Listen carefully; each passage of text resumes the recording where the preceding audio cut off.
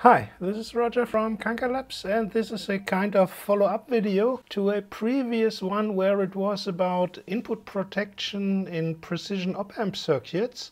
And what occurred to me was that once I've read that silicon diodes are also light sensitive, especially if they are in a glass case like here, this 1N4148 standard small signal and small power diode. Now let's check this. I've put 15 volts of reverse voltage here to the diode, and using the microcurrent from David L. Jones, what we see here displayed is not the value in millivolts, but at the moment we have 1 millivolt is equal to 1 nanoamps, so we're seeing now 6.2 nanoamps reverse current. And now let's take just a flashlight and see if something changes, and you can see the reverse current slightly goes up when I put light onto it. Well, if you think about it, every PN junction is basically also a photocell or solar cell. Works the same way, and so we get a larger reverse current. Not very much, but two things we can deduct from this. First of all, a standard 1N4148 or the equivalent 1N914, they are not suitable for precision op-amp protection simply because of two facts. The reverse current is too high with at the moment 6 nanoamps, and it's light sensitive, so it even is not constant. And of course, if I touch it, you will see a large increase. This is, of course, I have to be careful if I touch both leads. Then, of course, we don't measure the reverse current. But let's heat it up for a moment. And you can see the reverse current has gone substantially up. So they are also quite temperature dependent. So absolutely not suitable for precision op-amp protections, because there we want error currents from the reverse currents of the diodes, of the protection diodes, in the picoamp range and not in the nanoamp range. So let's try a few others, like the standard 1N40,000 series and a Schottky Diode, and let's see if we get higher or lower values. So next is a standard 1N40,000 series silicon diode, and you can see it's also in the low nanoamps region, the reverse current, so also not suitable. Although this one is of course not light sensitive because it is encapsulated in a plastic case, so we see no change except for the little heating perhaps. We do see a very little change, but barely perceptible. So there is no light sensitivity, and the reverse current is even slightly lower, but still by a factor of 100 or 1000 higher than what we need. So next is a Schottky diode from the BAT series. I think it's a BAT 45, and you can see the reverse current is a factor of 10 higher, and it's also in the same kind of glass case as the 1N4148, and let's see if it's also light sensitive.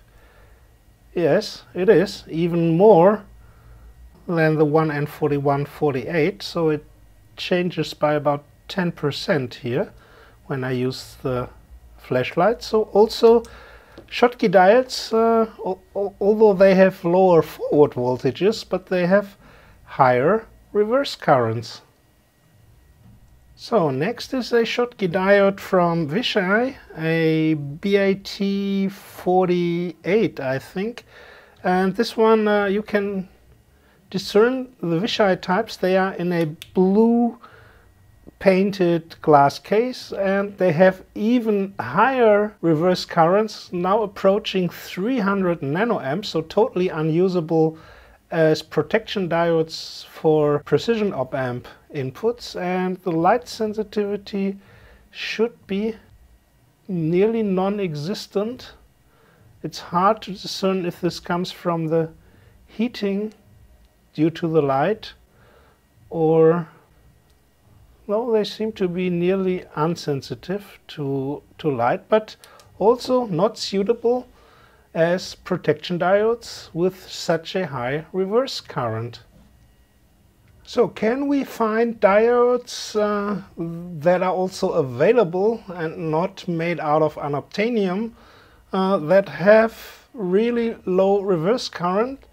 Well, there are the best two I've found that are somehow available are the BAS 33 and 34 from Vishay. And if we take a look at the reverse current, you can see at room temperature it goes down to around 1 nanoamp. So this is the best you can find probably with standard diodes, and they even specify that the reverse current is to be measured with a light intensity below 300 lux. So there is still some light sensitivity, although they are painted with the glass cases painted with blue color. And the second one I found is from Infineon, the BAV 199. This is an SMD type, a dual diode, and this one claims to go to 1 picoamp, which I can't believe. I don't have one at hand here, so I have just ordered a few. So can we, instead of that, use transient voltage suppressors, which sometimes sell as Transil or Transorb diodes? These are basically Zener diodes, usually two of them in reverse series connections. And if we take a look at a typical data sheet, the reverse current is in the milliamps range. So Zener diodes are also not suitable for input protection, simply because their reverse current is much too high. I'll show you another type from another manufacturer here. The reverse or leakage current is in the microamps region, so still much too large, also not suitable. So what remains? Perhaps does a varistor, usually a MOF, a metal oxide varistor, but they could also be made out of silicon carbide. Well, take a look at the data sheet, and the reverse current is also below the threshold voltage or the clamping voltage. It's also in the milliamps region, at best in the microamps region, so not suitable. So what remains? There is one very good alternative to extremely expensive picoamp diodes, and this is a simple bipolar small signal transistor or a simple junction FET. Let's try that one.